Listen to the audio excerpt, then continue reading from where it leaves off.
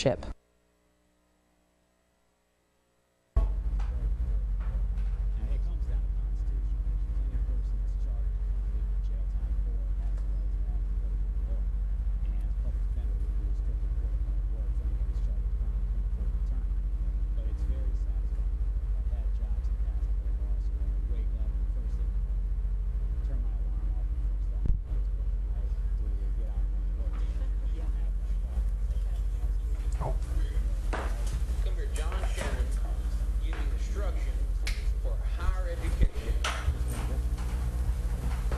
Sorry about that.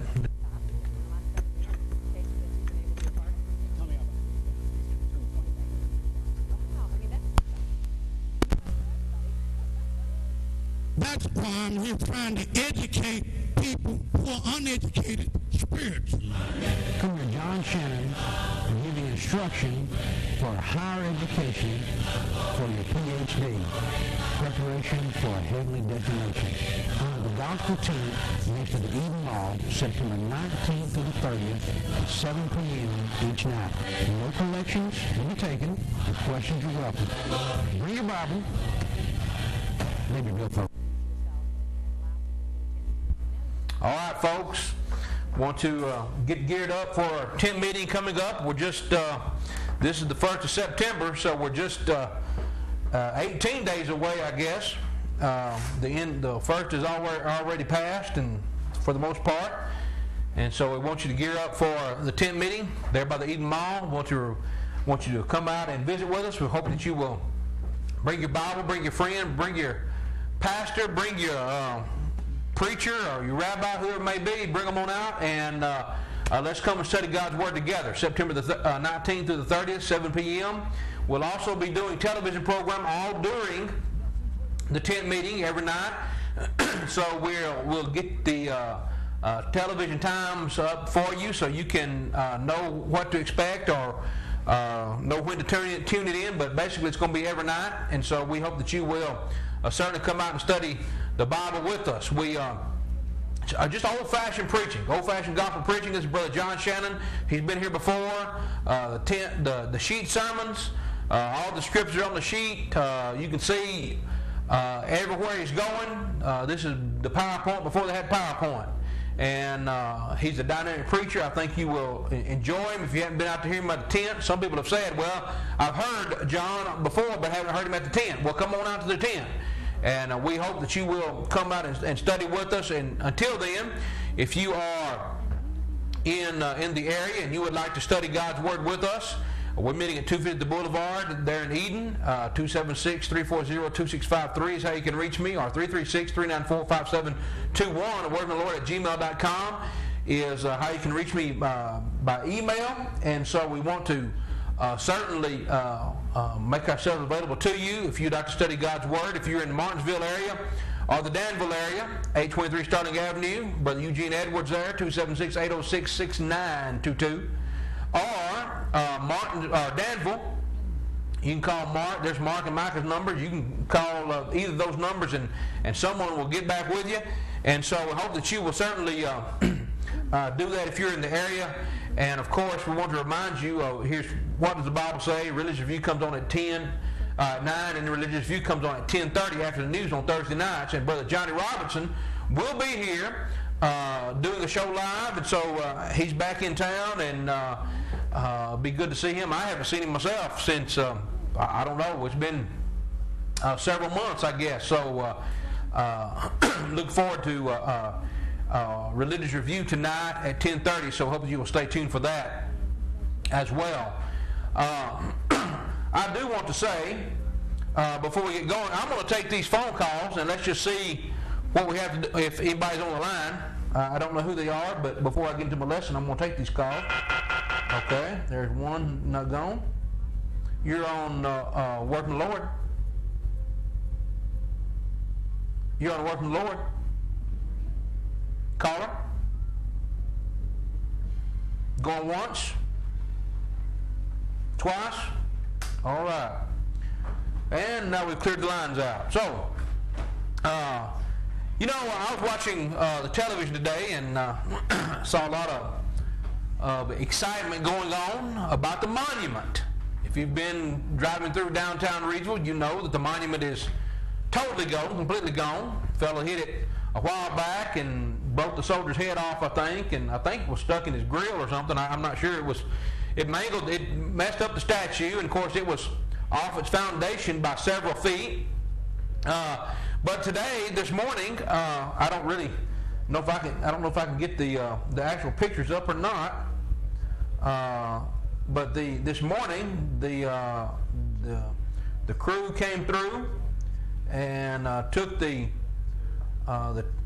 remainder of the statue down. I don't think I have any pictures of that. I thought this was going to work, but let's see if I can get a Star News picture here.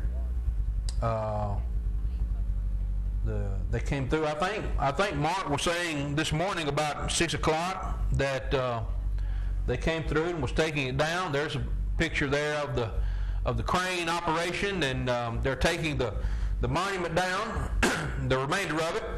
And a lot of people going on about the monument.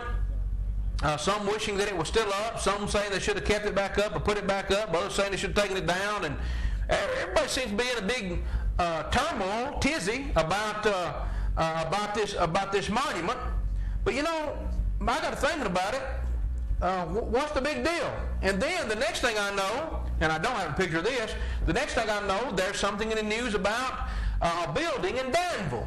Some guy's restoring the Coca-Cola sign painting, the Coca-Cola painting on the side of this building, and the city is saying it's a billboard, and there's all kinds of riffraff going on about, well, it's not legal and it's a billboard and you shouldn't put it up there. And it's like everybody's worried about signs and monuments, but I wonder why they don't get upset about the real things, the things that really matter.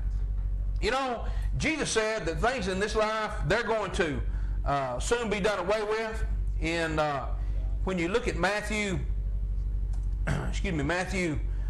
chapter 6, Jesus said, "Lay not up for yourselves treasures upon earth, where moth and rust doth corrupt, and where thieves break through and steal. But lay up for yourselves treasures in heaven, where neither moth nor rust doth corrupt, and where thieves do not break through nor steal. For where your treasure is, there your heart will be also." Now, I know people are saying that maybe this monument is a treasure. They're not saying that sign is a treasure. But they are concerned about things in this life that I say you'd be better, or you'd be better off focusing on other things. Why don't you get all worked up, and why don't you get all bothered by the things that really matter in this life? And I'm talking about the things of a spiritual nature, things that are not set on this earth. If you'll notice in Colossians chapter 3 and verse 2, here's what the Apostle Paul says. He says, "But if you then be risen with Christ, seek those things which are above, where Christ sitteth on the right hand of God." Now, a lot of these people that are bothered about this, they claim to be in Christ. But here's what Paul said. Paul said, "Set your affection on things above, not on things on the earth." There's a countless number of verses that talk about a greater sense of responsibility, or a great sense of urgency, being concerned about things that pertain not in this life, but preparing yourself for the next life. And so what I'm trying to get you to see, friends, is if you really want to be upset about something, you ought to be upset about the things that concern your spiritual well-being. Like this: why don't people get upset about something that really is important? Not worried about the sign, not worried about the monument. You know what? I couldn't care less about the monument. I really don't care whether it stands or whether it falls or whether it's here today or gone tomorrow, because that's really where it's going to be. It's going to be here today and gone tomorrow. It's going to be burned up. I don't care if it is granite or marble or whatever it is. It's going to be gone. And so there are countless number of monuments that are going to rise and fall and going to deteriorate over time. But what you ought to be concerned about, friends, is the thing that is going to endure forever, and that is your eternal soul. And so why don't you get bothered about things that really are concerning your soul? Listen to this. When we talk to you, friends, about the things that are going on, and we're exposing to you what people are saying, it's because we really love you and are really concerned about your spiritual well-being. But it seems to me that most people get upset about us because we talk about things that are in the spiritual realm, the things that are concerning the spiritual well-being of the community. But yet when things like the monument come up, that's when everybody gets all in a tizzy. They'll go out and they'll have a big tea party, they'll have a rally, they'll march for a candidate, they'll talk about all these things, but the things that really matter are of a spiritual nature. So why don't you really get upset about that? Listen to what this man, what this caller is going to say, and let's just see if the focus is right, and why don't you get upset about things like this? Well, I'm just saying, he pretended to be a preacher. I ain't casting judgment on nobody. I just think... Well, you are, sir.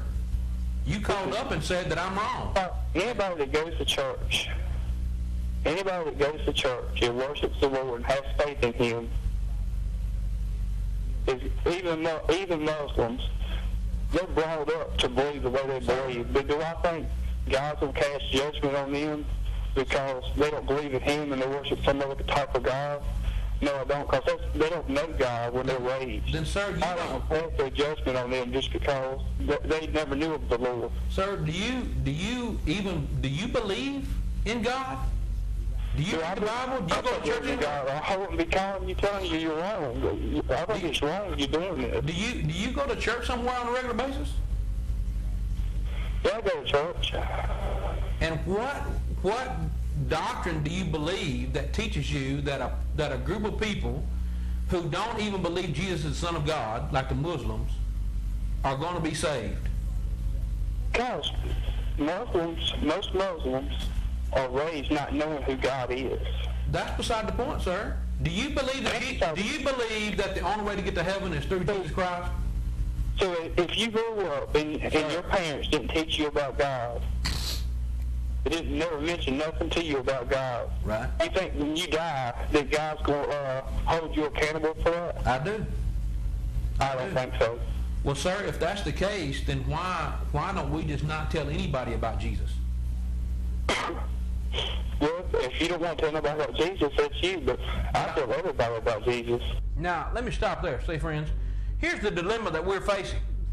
This individual, this man is calling in, he's upset because we're talking about religions that profess to give people information concerning their soul, but he doesn't really think that people who are outside of Christ, or even people who don't even believe in Jesus, he doesn't believe that they're going to be lost.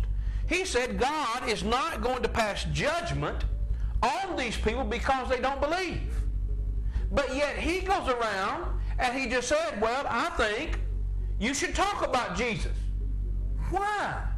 Why would you talk about Jesus to someone that is going to be saved, that is not going to have judgment passed on them, who has never even heard of Jesus? You see, friends, here's the dilemma. These individuals who are upset about us really don't know what they should be upset about. They should be upset about the fact that there is a religion called Islam that is teaching people contrary to the Bible. That's way out there. That is a religion that everybody ought to recognize. This is something that we ought to be opposing because it is contradicting what the Scriptures say about what to do to be saved. There is no name given under heaven, given among men, whereby we must be saved other than Christ. Acts 4 and verse 12. But he's saying, well, it doesn't really matter if they have even heard of Christ because God's not going to pass judgment on them. Now, why don't you get really upset about the fact that there are religions that are teaching something contrary to Christ?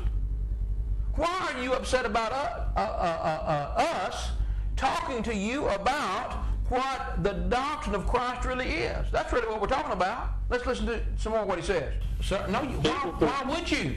Why would you? They don't have to believe it. Well, if they don't believe it, they don't believe it. But what I'm saying is, sir, people that grow up what would you and tell ain't even never heard of God. What would you tell them about Jesus? What would you tell them about Jesus? What would I tell them? Yeah. Well, surely not what you're telling people. All right. So he wouldn't tell them what about Jesus? He wouldn't tell them they're wrong, because he doesn't believe that they're really wrong or that they're really lost. Because if they don't believe what he believes, they're not condemned anyway. You see, friends, and all this is a result of people being more upset about silly things like